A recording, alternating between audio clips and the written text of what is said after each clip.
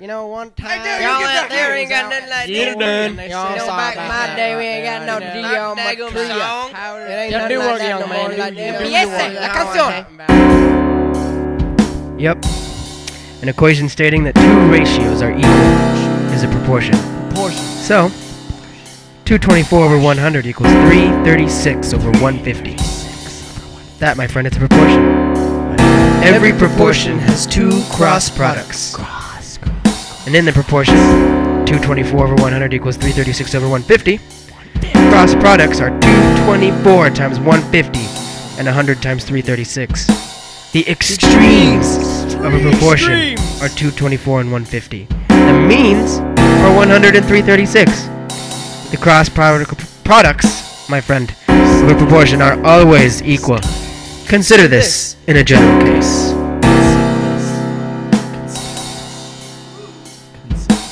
A over B equals C over D. That's a proportion. Really? Meaning, Yeah, dude.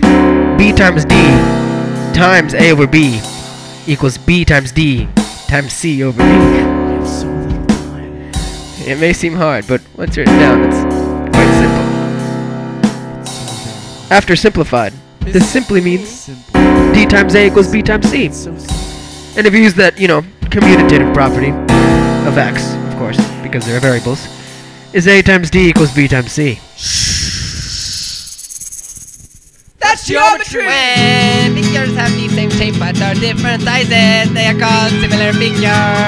Incorrecto. The ratio linked to two corresponding parts of the two similar paragons is called scale factors.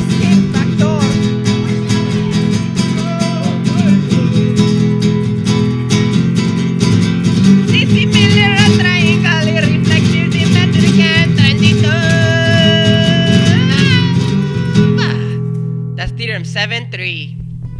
Wait, so what we learned today? Ratio proportions, cross products, factors.